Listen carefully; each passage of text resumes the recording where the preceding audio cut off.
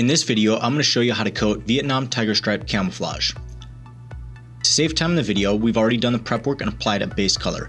We recommend full disassembly, abrasive blasting, and degreasing. Our base coat will be black.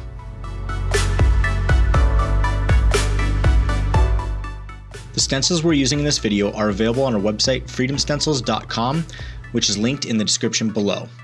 The first set of stencils are going to be from sheets 1 and 2 and are the long tiger stripes.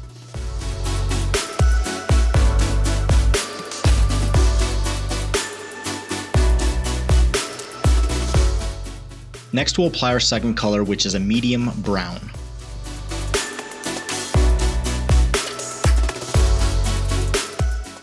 Our second set of stencils are from sheets 2 and 3 of the stencil pack.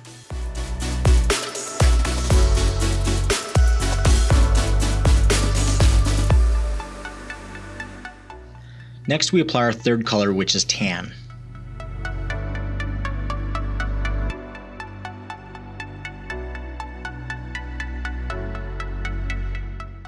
Our final set of stencils will be from sheets 5 and 6 of the stencil pack.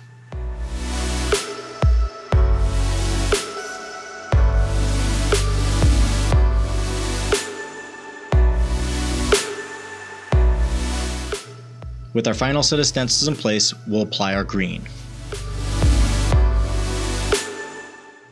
Once cured, we'll remove our stencils.